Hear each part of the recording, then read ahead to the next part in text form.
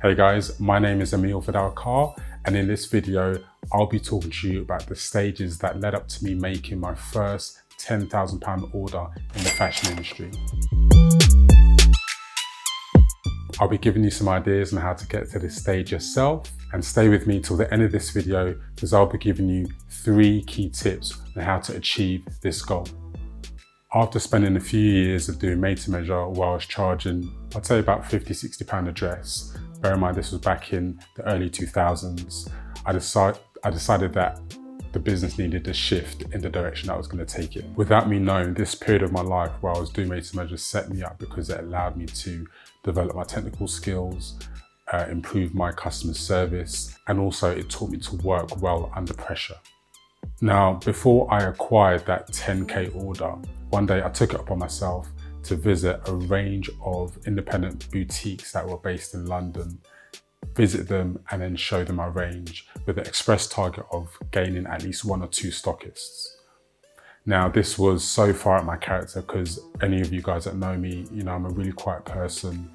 I'm quietly confident, but speaking to strangers is not my area of comfort. So this was a real break from the norm for me. So over a period of 4 to 5 days, I had 10 boutiques that I wanted to target. Now, even though this was out of the blue, I made some sort of strategy. Now, even though this was out of the blue, I devised a strategy where I would see them in order of how close they were to my house. So from the nearest to the furthest. Now, even though I had a daily target of 2 stores a day, on the first day, I managed to visit 4. And in those days, I wasn't driving. So everything was me walking or either getting on the bus or getting on the train. So after walking around, I managed to get 2 stores that would agree to stock my range. One of them was in the Arndale Centre, which is, I believe, now called Southside in Wandsworth.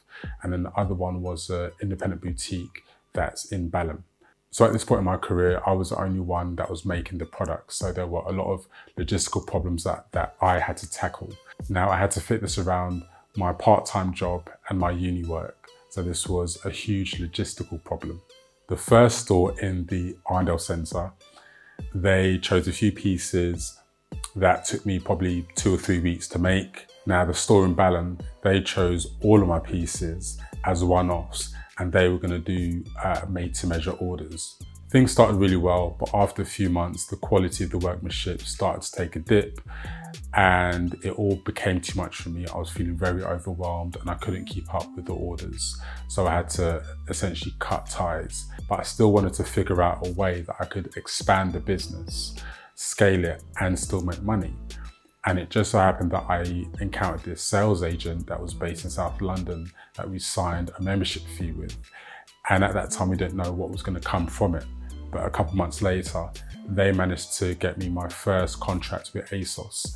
And I think the value for that order was about £2,500. And I remember that when we got the confirmation that ASOS wanted our product, it made me quite emotional because there had been so many things that had happened in the run up to that it was kind of validation that the wider market wants my designs. Now, even though we'd had this order from ASOS, the hard part now was to get the order completed based on spec and on time. We already had the factory in place, we already had the materials in place.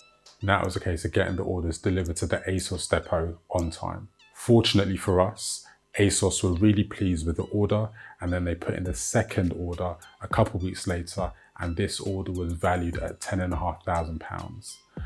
Now, one thing to bear in mind is because we were going through an agent, their commission was 12.5%. So any money that we were getting, we'd have to pay them that 12.5% for their time. Now, one thing I want to make you aware of is when you're dealing with these huge brand names like ASOS, is that they fine you for every mistake made in your delivery. So even if you deliver late, if you deliver the wrong product, if there's any issues with your packaging, you get fined for that. So it's in your best interest to make sure that your delivery is 10 out of 10 because it's going to cost you in the short and the long term. And also it's likely that customer isn't going to put a wholesale order with your company again. Now, here are my 3 key tips on how you can achieve your first £10,000 order. Number 1, now this might sound obvious, but create a collection that is suitable for your market.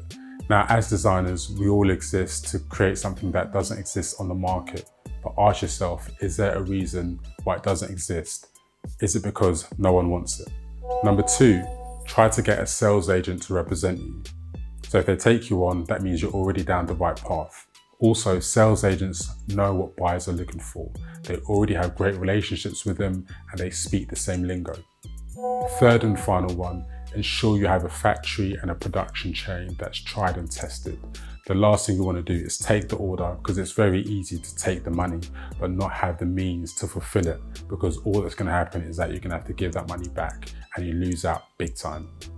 Hey guys, thanks for watching my video on how I made my first £10,000 order in the fashion industry. I hope you're already following the channel, and remember, if you have any tailored advice that you need about your business, please get in touch and book a private session using the link and contact details in the description below, and I look forward to seeing you on the next video.